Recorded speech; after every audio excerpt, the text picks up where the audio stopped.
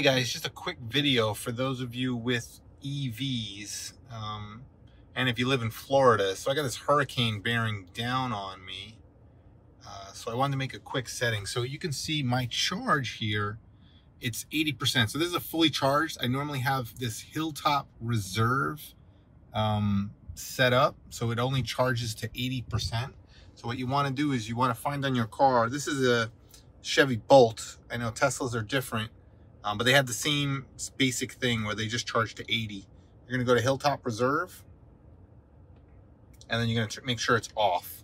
So in normal times, we're going to leave it on, but since I want to have max power, since there's a hurricane, we want to make sure that we have the maximum charge.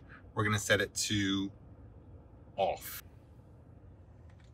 So now with Hilltop off, this should let us charge well over 200. So we have 200 miles on here. It's probably going to give us about 240, and then the max. So with careful driving, we'll be able to approach up to 300 basically. I'll do an update maybe when this is at full charge. So I'm going to charge it now. We do have the PowerWall sitting there, so we're going to plug it in. Basically, as soon as this is done, I'm just going to plug it in, and we'll start charging. All right. This is a quick one. Stay safe, everybody.